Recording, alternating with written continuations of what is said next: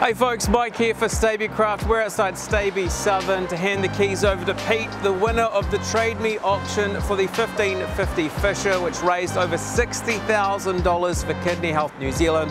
And Paul Adams is here to hand the keys over and have a bit of a chat, and we'll see the big old smile on Pete's face as he walks away with his brand new boat. Nice to meet you. Hey, I'm Margaret. How are you? Lovely to meet you too. Lovely to meet you too.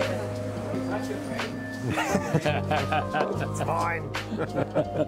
So many people don't know about kidney disease, and like for me, I mean, I knew about it for over 20 years, but lots of people don't actually know they've got kidney disease, and then they can find it can be too late. So that educational, aspect is really, really good, and having the bunch of funds that Pete's contributed is going to go a hell of a long way to that education. And this part here is probably still my favourite.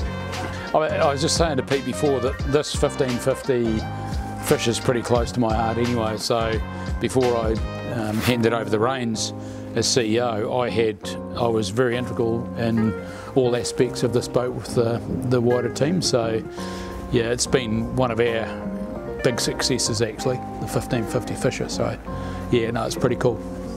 She's a wee beauty, all right. Awesome. Are you going to be smiling all the way home? More than likely.